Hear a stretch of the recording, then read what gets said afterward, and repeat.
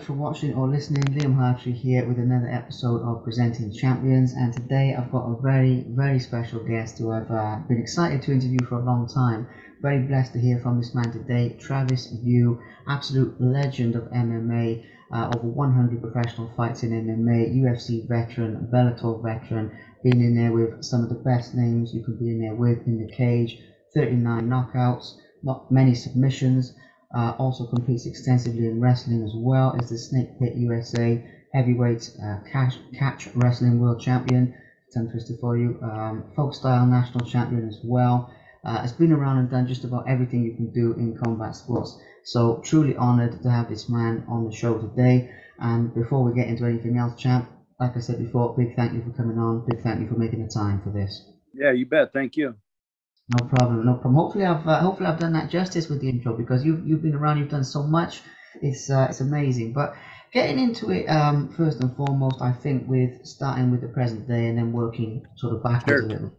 You were recently booked to fight Josh Burns and transition over to bare knuckle boxing, and sort of moving to that. Obviously, that sport's making waves all over the world.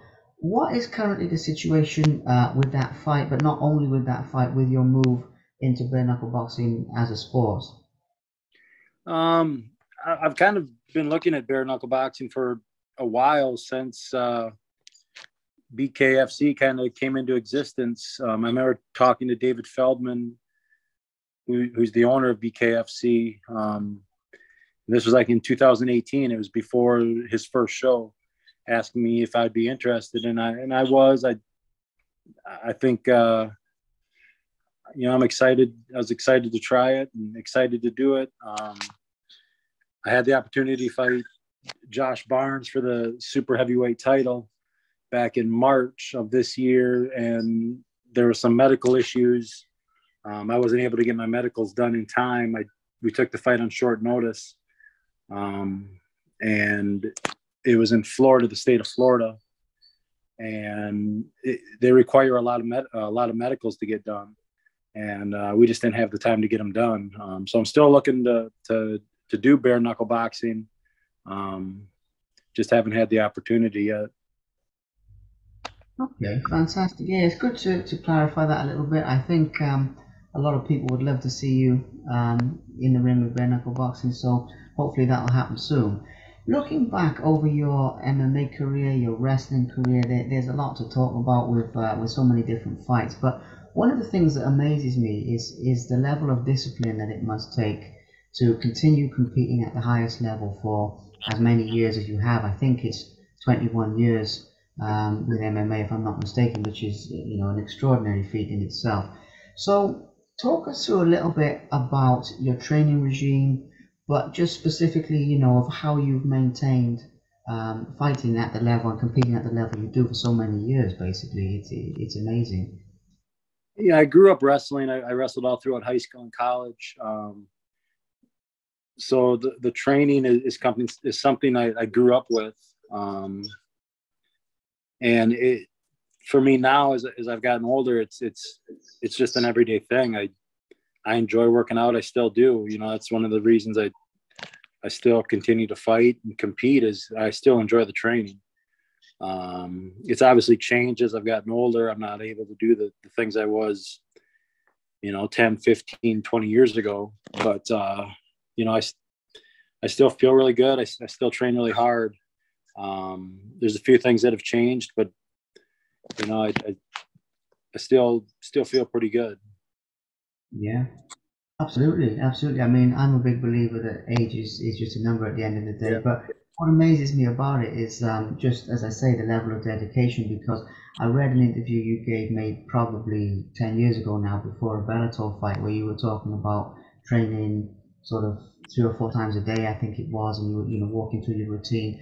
And it's just amazing, that consistency over a number of years. It's not even a question. It's just me saying 21 years. I mean, what an achievement, and counting. So fantastic. Okay. The other thing, obviously, that I like to get into sometimes with fighters, which I think is often overlooked, is the mental side of competition. Because as much as it's a very physical thing, again, to consistently do what you do, over 100 professional fights, everything I listed out just now, takes a strong mindset as well. So let's talk a little bit about how you mentally approach competition, but also how that may have changed over your career as well and over your level of experience. I mean, the mental part is probably tougher than the physical part, to be honest with you. Like I said, I enjoy the training. The mental part, it kind of goes hand in hand with the physical part. If you're trained, if I'm physically ready to fight, I'm in a pretty good mental state. I feel pretty good and I feel confident.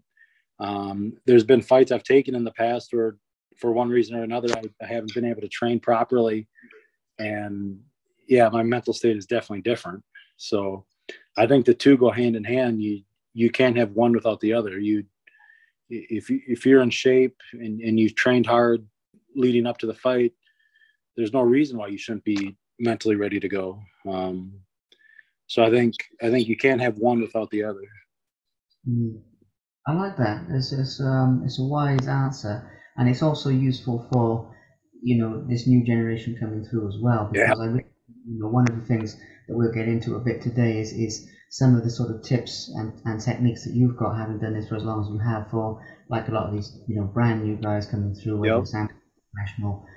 We can pass on some knowledge to them watching and listening around the world. So that'll definitely be a feature of today, just so you know. Mm-hmm.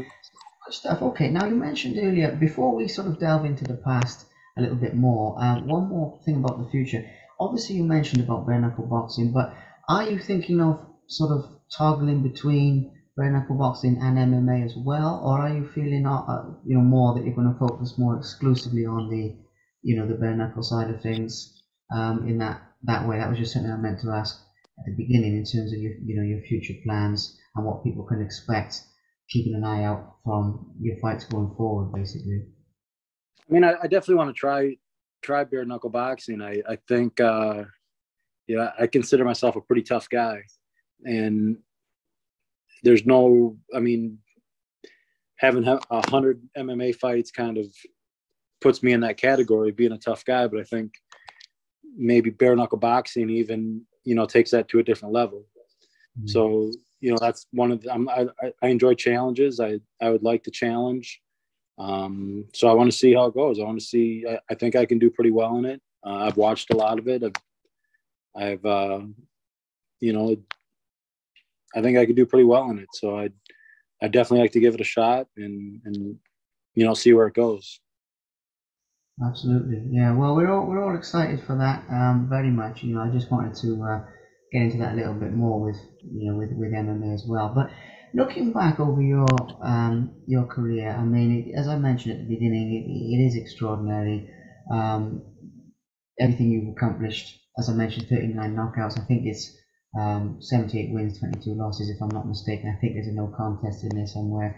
Yep. But that, so it's an amazing achievement. I know you've still got a few fights left in you by the sound of it. Looking back though on all of that, do you have particular fights that stand out to you that you're the most proud of? I'm aware when I ask this question, it's quite a big question because obviously looking back over so many years and so many locations, so many people, etc., and so forth. But still, in your own mind, is there one or maybe more than one that stand out? You look back and you sort of think, that was the one I'm really proud of, that achievement. Yeah, there's a few of them. I'd probably say the biggest one was knocking out Kazuki Fujita. It was my first fight in Japan, and at the time he was, I mean, he still is. He's a Japanese legend in the MMA scene over there. He had some huge wins over a lot of really good American fighters. It was somebody I grew up watching, and first fight in Japan, it was at the Saitama Super Arena. It was a packed house. All the stories they say about the Japanese crowd are true. They really respect and look up to fighters, and they treat fighters differently than maybe over here in the States. And then to knock him out, which nobody had knocked him out. His nickname was Ironhead, and it was for a reason. And to knock him out in front of you know, it was a full house. There 30,000-40,000 people there. And I was probably the most shocked one in the crowd, because I thought if I was going to ever beat him, it'd probably be grinding out a decision using my wrestling. And then I was able to knock him out. So I would say definitely out of all my fights, that's probably the one that sticks out the most. Yeah. Yeah, it is amazing. I thought you might say that one, as at least one of them, to be honest. But I love asking this question because, you know, you don't always get the answer that you'd expect. So, I mean, sometimes with champions, you know, you think it's going to be their world title win or one of their big fights, and it's something completely different. So but yeah, that was an amazing achievement. I've seen that fight. Anyone watching who hasn't seen that fight, go check it out. It's on YouTube. It really is an amazing, absolutely amazing performance. So you mentioned there also about the Japanese crowd, and I've heard that from a few fighters that they are very knowledgeable, very respectful of martial arts. They have, you know, they have a very deep understanding.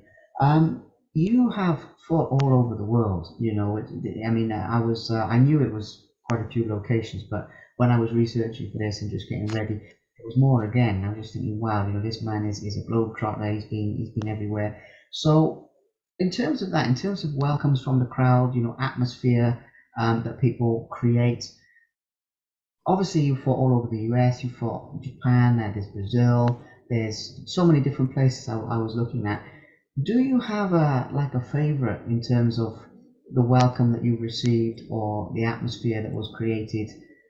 Again, it might be more than one, but in your own words on that one, please. It probably Japan, just because, you know, like I said, the fans. I always say that the fans over there treat fighters kind of like we in the United States treat football players that play in the NFL. They're looked up to that much, and they're given that much respect. So that was very cool. I fought in Abu Dhabi about, it was just a few years ago, probably 4 or 5 years ago. And that place was like no other I had been before. The crowd was very respectful, but just the you know the environment and the settings in the arena were pretty amazing. You know, I have got to fight a lot of places, and I haven't ran into too many crowds that weren't very welcoming. There's been a few, but for the most part, most fans, I would say, treat fighters pretty respectfully. Mm. Yeah, I've seen that as well. I've seen that as well, but it's also good to get into it because I think mostly again because of the length of time that you fought as well. So as well as the locations, you know, you've got competing in different eras as well when Yeah. sort of the understanding of what MMA is has sort of evolved and developed. So that way, you know, you may have had different experiences with that as well. Which does lead me to something that I was going to get into a little bit later on, but we'll get into it now. It is that evolution, you know, because you've been around the sport such a long time. Going back 20 years ago, it was totally different. And I've heard this from people like I had, for example, I had Shannon Rich on this show, you know, who was competing, well, before MMA was even fully legal, you know, and he talked a bit about the evolution. You've probably had a similar type of experience where, you know, you've seen the sport go from quite a niche type of thing to obviously multi-billion-dollar industry, fans all over the world, etc., etc. It sounds sort of obvious, but I still like to get your thoughts on this, on some of the evolution that you've seen, whether it's good points, whether it's bad points. I know some of these questions I'm asking are quite broad, but I was Sure. doing that. I was thinking, well, you know, I was thinking you've had too many facts to talk about them all and Yeah. everything. So I was thinking instead, let's get your thoughts on some bigger topics, which is why I've chosen that. But I know this is a very, very big question, and it's probably more than we can get into sort of in one go. But just a few things that do stand out to you that you've seen over that time, maybe that you like, maybe that you don't like. Yeah. You know, you know what I mean? The sport's really not even the same. When I first started, it wasn't even called mixed martial arts back then. I think it was called NHB, or no holds barred. I think in most ways, it's probably a good thing that it's changed. I can see some bad things also. I think athletic commissions, especially here in the United States, take a lot of money, which I think athletic commissions make the sport safer. So overall, it's good, but they take such a large amount of money that I think it's hard for promotions to make any money, which it's kind of a trickle down effect. And then it's hard for fighters to make money, and it's just hard for anybody to make money. I remember probably this is about 10 years ago. There just wasn't as many athletic commissions around, and I was fighting all the time. I mean, that's one of the reasons why I probably have 100 fights, is because there weren't as many athletic commissions around. So it was easier for me to get fights. You know, the promotions were making more money, and they could pay me more money. And so I think athletic commissions are kind of taking so much money that it's hard for, especially smaller promotions, to do anything. And that's how I got a lot of fights early on in my career, is I would take smaller fights and smaller promotions and get 3 or 4 wins, and then a bigger promotion would call, and then I'd get I'd get the opportunity to fight in a big show.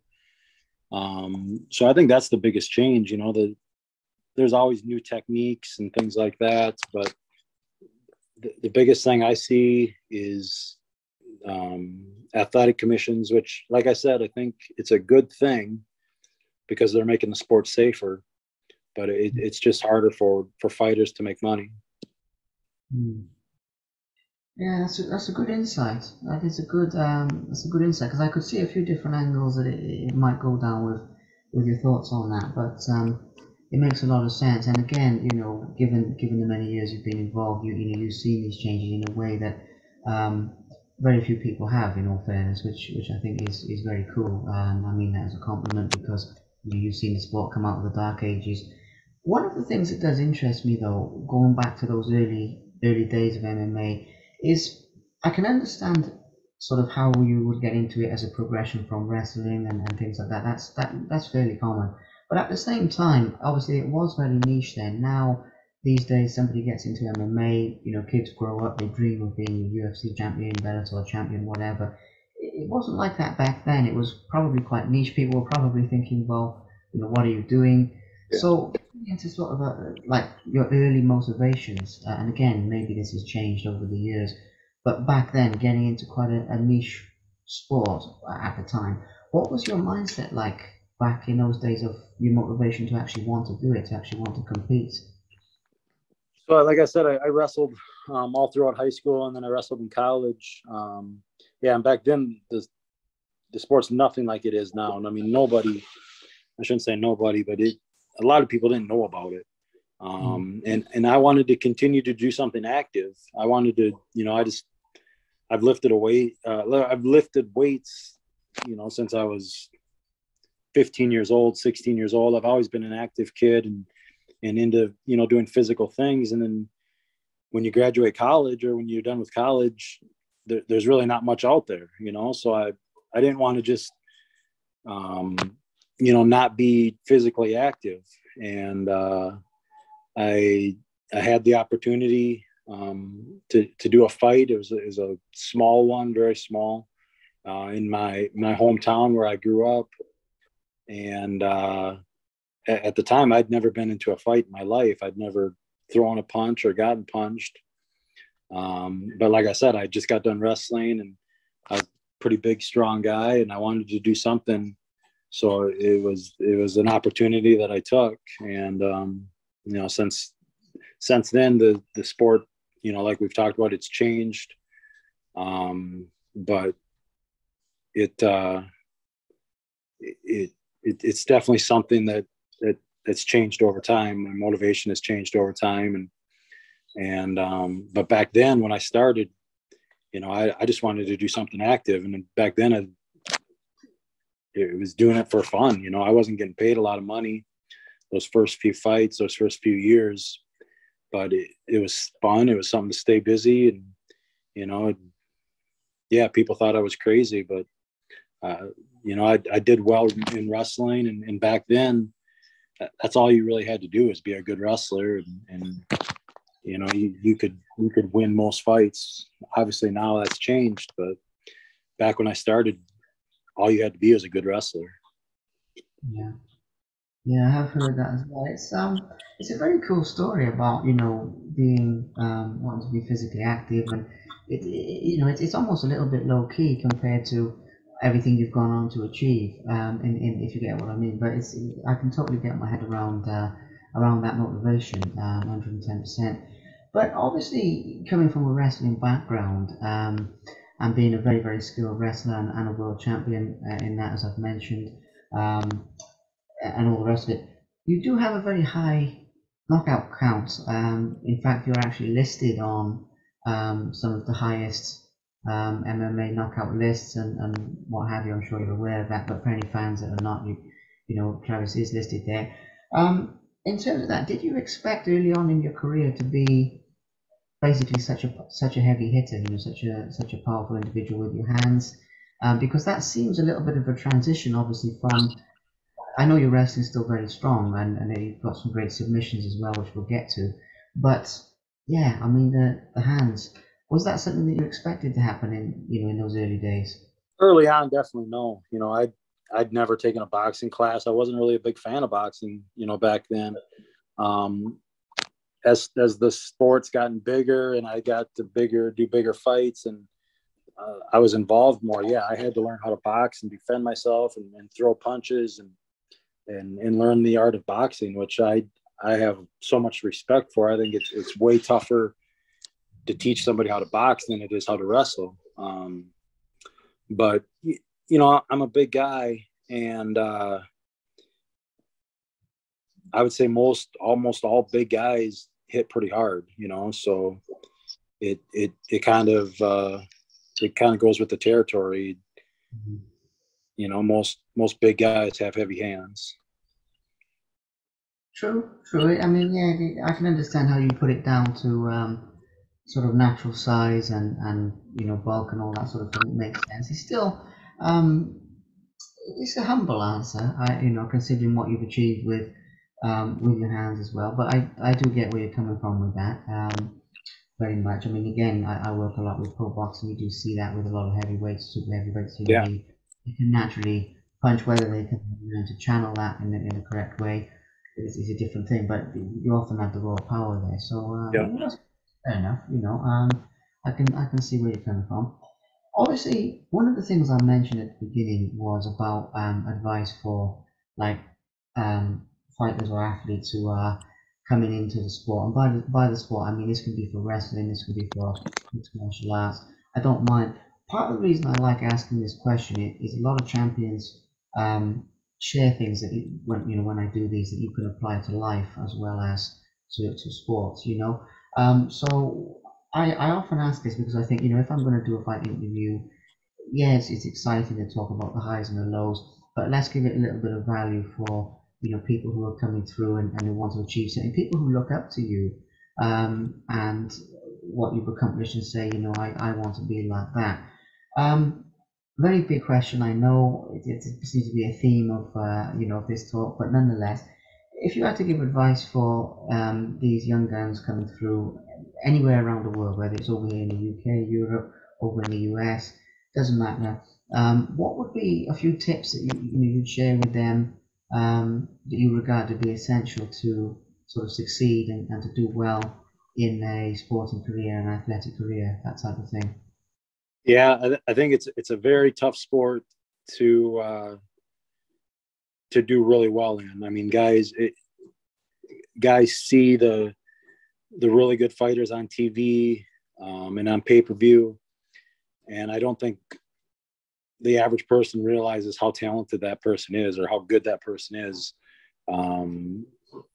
To be one of those top guys, to be a UFC champion, I mean, that's like the elite of the elite. I think too many people get into sport thinking they're going to do that, and that person that's on pay-per-view or on TV is very special. I mean, that's like the top 1%. And I think too many people get into the sport thinking they're going to do that. And there's just not too many people around that are that talented. And then it's the hard work and the dedication and the discipline, all of that other stuff. I mean, it being around a few people like that have achieved that level.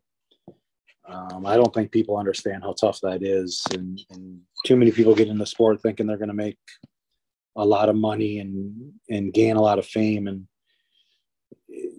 it's ridiculous how good those top guys are. So anytime people ask me, you know, how they get into the sport or what they should do, the first thing I always tell them is, you know, go to school, go to college, get your education, get a good job. And then if you still feel like training and fighting, you know, then look for a good school and a good trainer, but do all that other stuff first. Because if you're just banking on, if you're just counting on you becoming a multi-million-dollar UFC champion, those just don't happen too often. Yeah, I mean it's a good lesson there actually. Again, you know, it's sort of a distinction I've seen with the different eras of mixed martial arts, where you do get a lot of people from your sort of generation or whatever you want to call that, who will fight for very pure reasons. And what I mean by that is, you know, they had a very personal motivation to want to do it, which drove them. Whereas now you do get a lot of people who think, I'm going to fight and hit the jackpot, and obviously, you know, it doesn't happen that way very often. Yeah, being I mean, obviously, I don't claim to be an athlete or anything like that, but even being in fight camps and being with people going through that process, it's a whole different lifestyle, and you know, you have to be willing to give that 100% or not be there, you know, because of the risk. So there's a lot of things that you said there. Getting education, totally agree with that. I mean, putting all your eggs in one basket is never a good idea. So there's a lot of good advice there, actually, which I knew there would be, and it's good sort of real down to earth advice as well, which I love. So that's something. Moving on a tiny bit from it though, going a little bit deeper into that before we move on. Say these people are out there, they get they do the backup plan, they get an education, they get a degree, they get preferably a skill or a trade, which is always good because you'll never be necessarily out of work with that, or at least not as easily, and so on and so forth. Say they still do want to do it, they make the decision saying, okay, you know, I've thought about this, I know the risks, but I also know the rewards, and I have a strong motivation that I do want to compete. Hopefully it's something more than just being famous, or hopefully it's the love of training or whatever, but that's down to each different person. From there, the steps that you would recommend, I mean, obviously finding a good gym and finding someone who has good knowledge, but in terms of what people have to do day to day, I mean, you're in a prime position to talk about this, training 3 or 4 times a day, living, being very disciplined with diet, being very disciplined with everything that a top athlete has to do. I think that and the reason I'm asking you this is there are different levels of discipline in the fight game, but you've always been 100% on that over the this 20 years. That's no one can ever question. Travis didn't show up because of not training or whatever, even if other things didn't always work. So at least that's my view anyway. So rambling question, I'm sorry, but in simple terms, say they're a step on from what we were talking about with the backup plan. What would you advise from that point? I think it's huge that you have a wrestling background. I think the higher level wrestlers are going to take the sport over. I mean, which maybe they already have, but I think the better wrestling background you have, the better you're going to do. And then I think it's huge to find a good school, and a good trainer. If you're training with a bunch of guys in your garage and you think you're going to be the UFC champion, that's probably not going to work out for you. Having a trainer or a school or a gym that is producing those champions. I mean, if you're really dedicated, then, you might have to move around and find a pretty reputable gym. Obviously there's a lot of them around the United States and around the world, but yeah, you got to have a good gym. You got to have good training partners, a good head trainer, a guy that knows what he's doing, a guy that knows people and that people know him. I mean, you can be the hardest worker in the world, but If you don't have a promoter or a trainer or a manager that's known in the sport, and you're not going to get known. You know, like I said, you can be the hardest worker in the world, but if nobody knows you, you know, it's just unfortunate, but that's the way it is. There's plenty of fighters that are training in the right gym, that get opportunities because of the gym they're from, because of the guy they're training with, because of their training partners. There's plenty of guys like that. And I'd say that's the next step. If you're really serious about this, is you got to find the right gym. You got to find the right trainer, the right training partners. Yeah, I mean it's a powerful lesson, and you know, first of all, I love the realism of, you know, where you're coming from, because it's very practical, it's very hands-on, which I thought it would be. But yeah, I mean, it sounds obvious, but the idea that success breeds success, and you know, the people that you're around, it sort of rubs off on you, and you're only going to get better by sort of sparring or competing or training with people that are at higher levels than you and stretching yourself. I mean, there was a post on your Instagram the other day, iron sharpens iron, you know, after Yeah. I guess a sparring session or something. And, you know, it sounds like sort of a cheesy phrase, but it's 100% true. You know, you support yourself with success and you will get better. So that's just to underpin that lesson, anyone out there listening. And like I said before, you know, that applies to life as well. That applies not just to combat sports or wrestling or whatever. You can apply that in anything else you want to be good at. You have to surround yourself with the best people. So it's, you know, it's a very, very important life lesson there. Obviously, knowing the right people always helps. People with connections and all that. It's not what you know, it's who you know. There's an element of truth in that. But the success breeds success sort of idea, sort of concept, is a really good, really good lesson. So I think people get some real value from that. Changing the subject back to sort of a little bit more the nitty gritty of some of the combat sports themselves.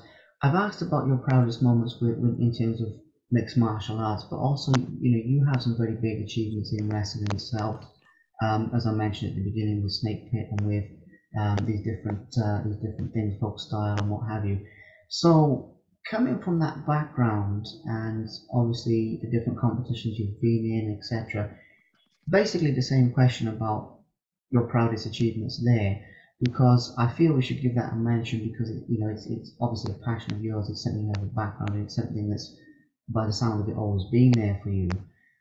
So do you have a proudest moment within the world of wrestling itself? Yeah, that probably just happened this year. I won the Greco-Roman national title for veterans. That was in Las Vegas. That would have been like in April, so just a couple months ago.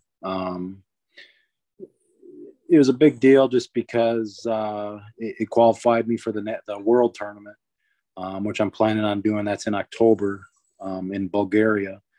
So it was a good experience, and something I wanted to do for a long time, and took advantage of the situation. And I was able to win a national title. So that was a good experience for me. Yeah, that's cool. That's and congrats on that accomplishment. It is an amazing accomplishment, and I just wanted to give that a mention, because I thought, you know, you've accomplished a lot in wrestling as well. And again, you know, I knew sort of bits and pieces about that, but researching this, you realise just how much actually. So, so it's good to give that a mention. So again, I know, as I've repeatedly said now, broader questions are the theme of the day today. As I was thinking, I want to do this a little different. When people walk through fight by fight, you've heard one, sometimes you've heard them all. So I thought I'll get your point of view on a few different subjects. Going back to the nitty gritty of fights, though, there are things that people want to know that come up in pretty much every interview I do. Things like hardest hitters, you know, who had the fastest hands, who had this, who had that. So get into a couple of things. We'll get into a couple of things like that in a moment. I think is one, and one that comes up in every interview I do, whether it's bare knuckle boxing, gloves, you know, professional boxing, MMA, kickboxing, whatever it is. I have them all on here. Unless it's obviously wrestling or jiu-jitsu, anything striking, people always want to know hardest hitters and, you know, all that sort of thing. So, out of 100 fights and all the rest of it that you've had, in terms of the striking aspect, you hit pretty hard. You said earlier about being a big guys hit hard. You were in there with a fair few of them as well. Who stands out as being the hardest striker that you were in the cage with? So it would have been, I think it was my last fight in Bellator. So I'd probably been like 2017. I fought Ryan Martinez was his name. Big, strong heavyweight. He was a southpaw, which I've always struggled with southpaws. And he hit me with, I guess it would have been a right hook, or maybe it was a right straight. But that was probably the hardest I've been hit, the worst I've been knocked out. That sticks out probably more than any other time I've been knocked out, just because that was a pretty bad one. But I'd say out of all of them, that'd probably be the worst one. He was the hardest hitter. Yeah, it makes sense. It does make sense. Again, as I mentioned, it's not always the answer you'd expect. I mean, because I know I've seen that fight on, I think I saw it after the fight on YouTube, but I have seen it, and yeah, it looked like a big shot, but you can't always tell from the outside looking in necessarily that it was one of the biggest. So that's pretty cool. And in terms of who had actually, before we get into that, you sort of touched on a really good point there, which I think would also be good to give people a little value. When it comes from sort of bouncing back from something like that, I mean, we've talked about the high points. I'm quite a positive guy, so I like to talk about the high points of people's careers. And obviously, we've got the 78 wins and 39 knockouts. I think it's dozens or whatever. All of these different things, but there have been some sort of tough losses for you as well that you've had to bounce back from. There's no reason to sugarcoat that. So in terms of how you actually do bounce back and you have that resilience, because it's another feature of your career is being very, very resilient to highs and lows. Certainly from where I'm sitting, there's been quite a few of both. We've talked about some of the highs, talking about some of the lows. How do you come back from some of those those tough losses, especially if it's like a big knockout like that, or something it's a lot of fighters' worst fear. This is getting basically put to sleep like that, and whatever. No shame in it, but nonetheless, it is what people worry about a lot. How do you bounce back from that? I mean, that is the question, really. Yeah, it's tough. Especially I put a lot into my training, and I take a lot of pride in fighting and competing. And taking a loss is tough. Bouncing back for me, it's always been wanting to get out there again as quickly as possible and get rid of that feeling. Obviously, that's not always possible. When you take a knockout, you have to, usually the athletic commission will make you sit out 60, 90 days, sometimes even longer. So for me, it's always getting, bouncing right back and wanting to go out and compete again. So it's tough when you put a lot of effort and time into training and things don't go well. But for me, it's always just wanting to get right back out there. And sometimes you always can't. And that makes it even harder, just having to sit there and look at the what ifs or the might have beens. So that's the one way I've always dealt with losing is getting right back out there and wanting to compete again. Yeah. Again, actually, it's a really good lesson for people, because using that as fuel, if you like, to be better next time and to improve yourself is also something you can apply to different life areas as well. Obviously, to professional fighters and athletes watching this powerful lesson, but powerful life lesson as well. So very, very cool. Going back with a couple of other things touching on earlier, because obviously we are coming to the latter part of this now as well. I want to give a mention to some of your submission wins as well, because we've talked about a lot of these big knockouts and obviously some that happened to you, but many that you inflicted on other people with 39 of them and all the rest of it. But you also have some great submission wins in mixed martial arts. You know, there's a different variety of different chokes and different joint locks and different things that you've used. So going back to the high points, you know, touch on the low points there. Do you have a favorite with those? You know, one that you feel is, or maybe more than one, that's really showcased your skill, really, you know, your favorite submission basically that you've pulled off. You know, I don't really have a favorite submission. I'm very fortunate to train with, his name is Mario Roberto, black belt in Brazilian Jiu-Jitsu. I've trained with him. I mean, I probably started in like 2007. And I was very fortunate to train with him for a long time. And he's probably the best guy I've ever worked with on the ground. He taught me so much about, you know, we worked a lot of submissions, but we worked a lot of submission defense as well. And, you know, I was fighting a lot of Brazilians, you know, early on in my career, and I would have never did as well as I did without training with Mario. We worked a ton of submission defense, and you know, I'd had my fair share of submissions, but submission defense is probably something I'm even more proud of. Yeah, that's a good answer. Submission defense. Yeah, I can totally get my head around that. You know, as I mentioned before, we're coming sort of to the latter part of this. So, as I've mentioned, about an hour is what I'm aiming for. We'll be coming up on that soon. So, moving into the last couple of things, there's so many different things I could ask about opponents and about you know, different varieties of different things. And I had on here, you know, fastest hands, and I had on here all different things. But bringing it together into a broader one, in terms of all the people you fought, their skill set more broadly.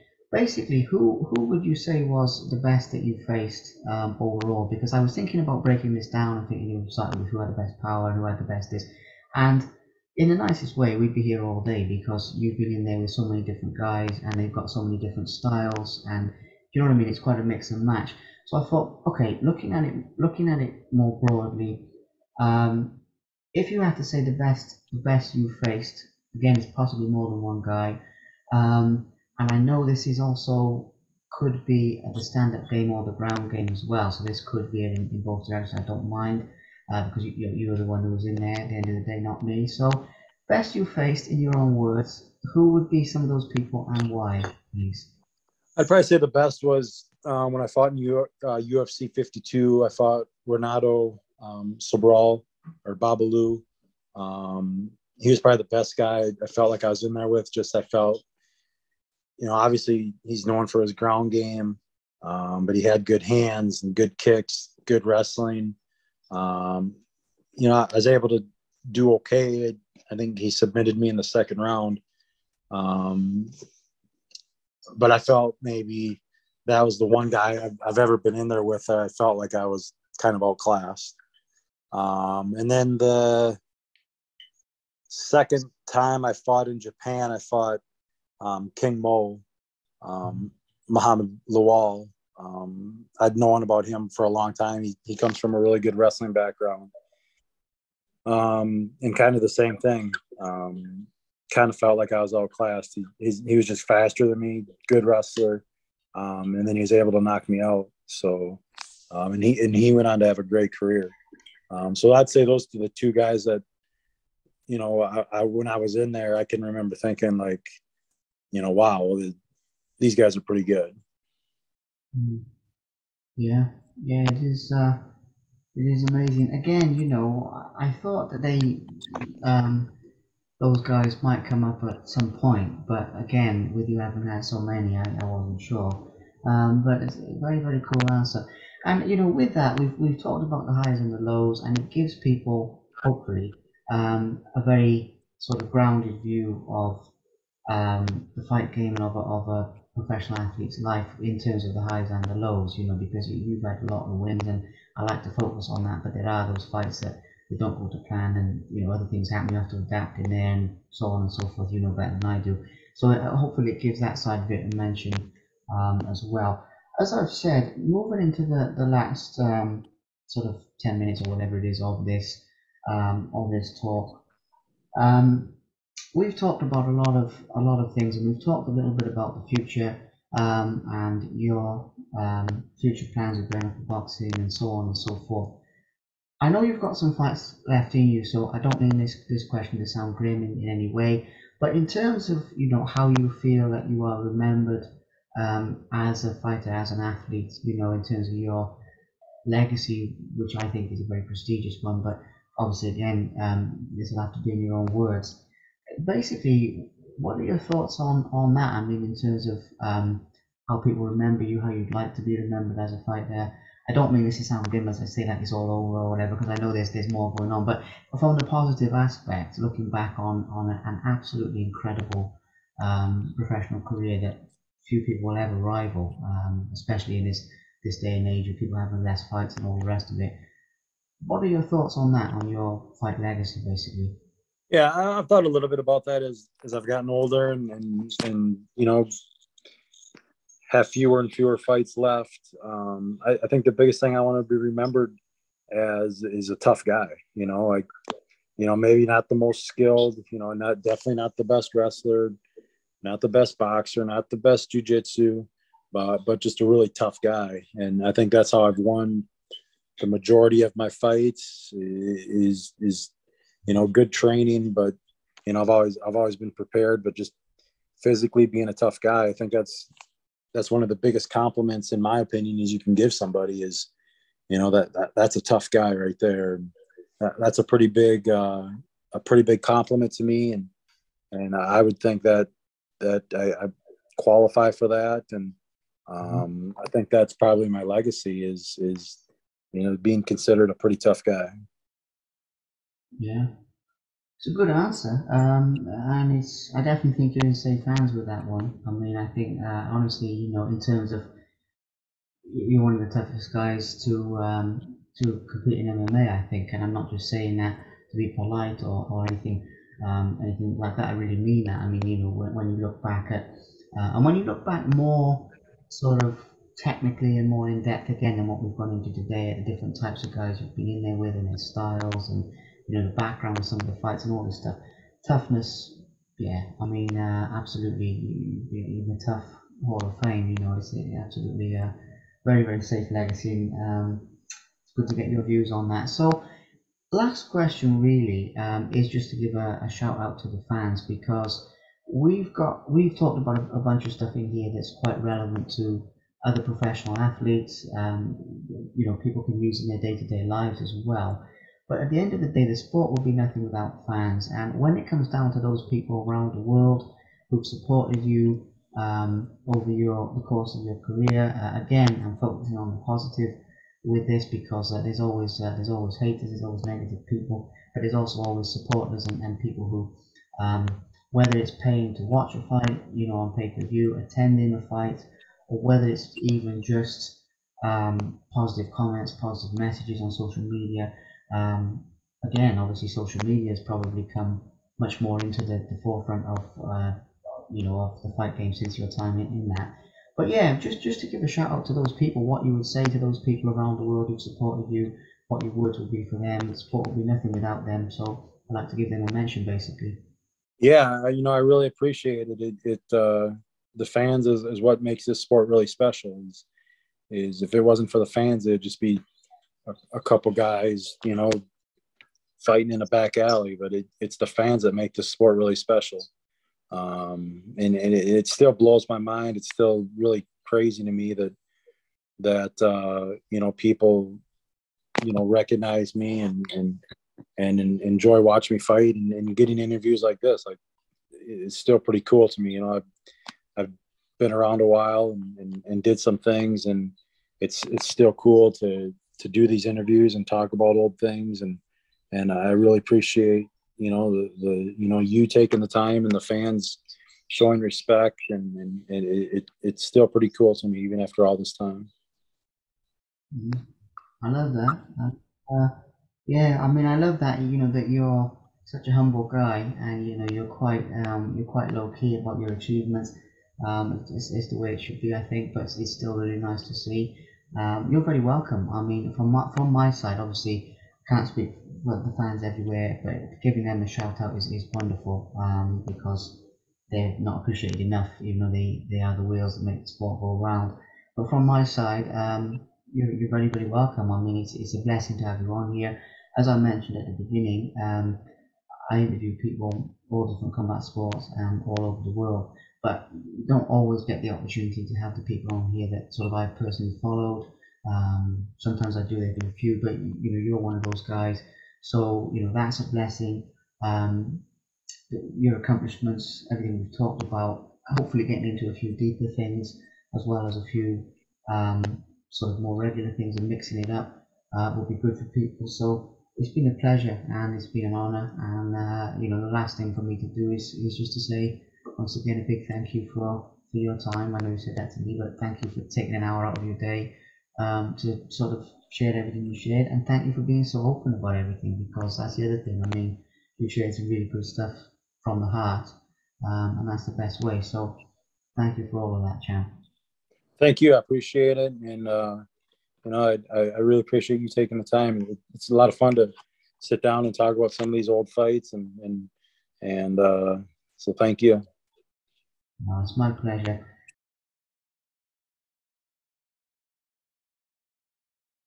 Thank you very much for watching.